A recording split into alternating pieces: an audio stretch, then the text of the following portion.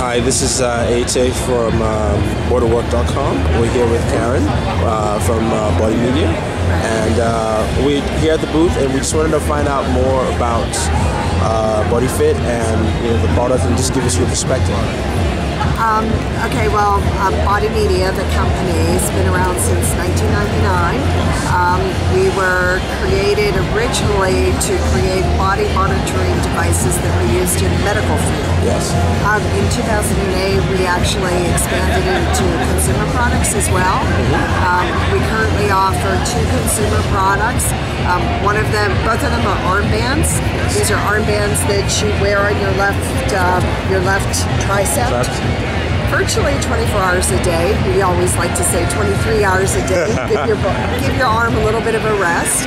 But since you're wearing it all day long, this armband has some sensors on the back of it, and it's actually pulling about 5,000 data points per minute.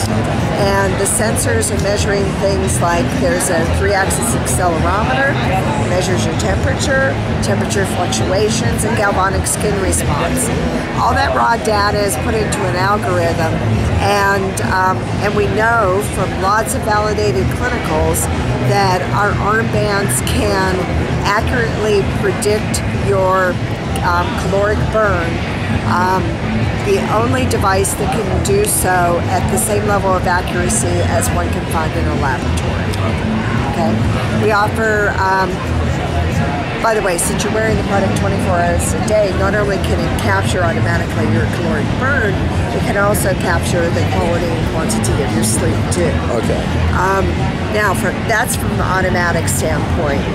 For both of our products, you have the ability to USB it and to upload it into a computer.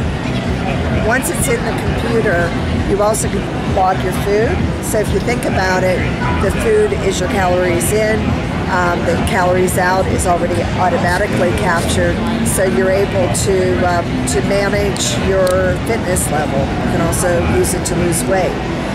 We have 2 different versions, as I said before. One that only works with the computer, and this version that was just launched right before the holidays that syncs with your smartphone, and it is Bluetooth enabled.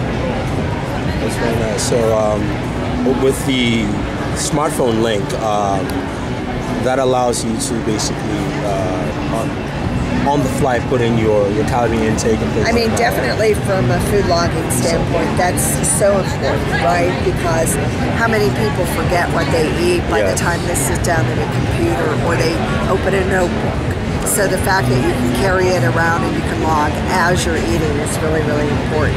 In fact, we thought it was so important, we created an app even for the original version, so you can food log even with the original version on your smartphone.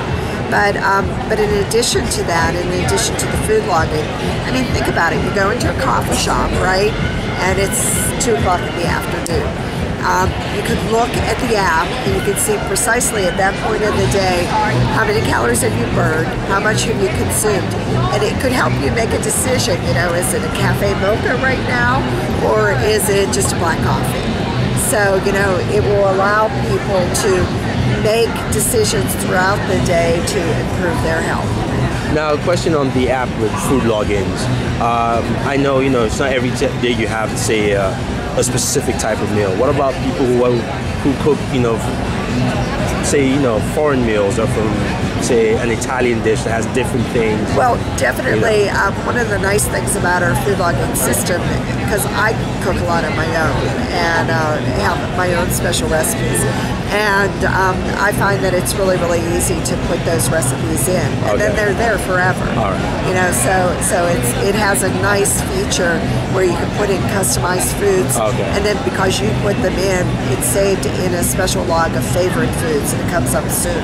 Like whenever you're doing a search, those foods come up first. Now, as you're logging food, taking the data, does it give you suggestions along the way? The system doesn't do that yet. Like we don't give you, precise, like, gee, you should do this, gee, you should consider doing that.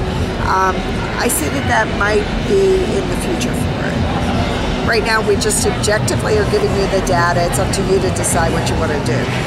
I guess I think one of the reasons they've done it that way is, some people, if they find that they are, let's say, consuming more calories than they're burning, there's two ways you could do that. You can reduce the number of calories you're eating, or you can increase your activity level. Yeah. So, we're actually giving people the flexibility, deciding how to solve the equation.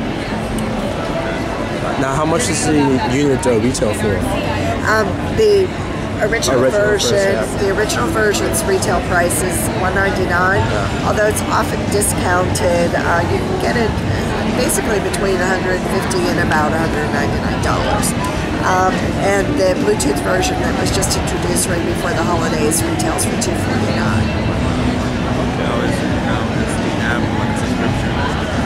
The app's free for both users. We do have a subscription above and beyond the purchase of the Armband.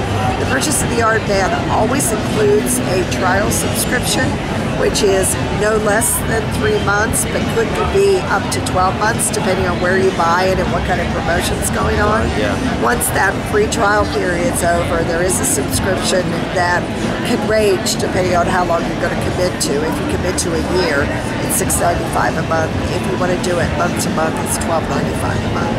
Okay. But the reason we have the subscriptions, our original one was introduced back in 2008, and with the subscriptions, instead of people having, a lot of times with technology, you have to change it every 12 months or every 18 months because there's something different, more features.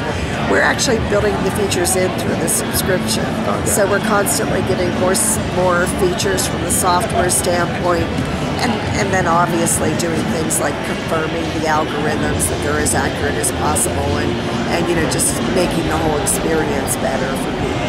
Okay. Makes sense. Now, one more question. I know this is more future thinking, or seeing where it will go. Since you guys have moved to the mobile space with the apps, are you guys looking into other avenues? Say, for instance, gaming and things like that, where the Armband, adds a lot of activity to that. Yeah, definitely. If you think about, the calories burned that are automatically being pulled off, it's almost like currency. Yes. How could you play with that currency?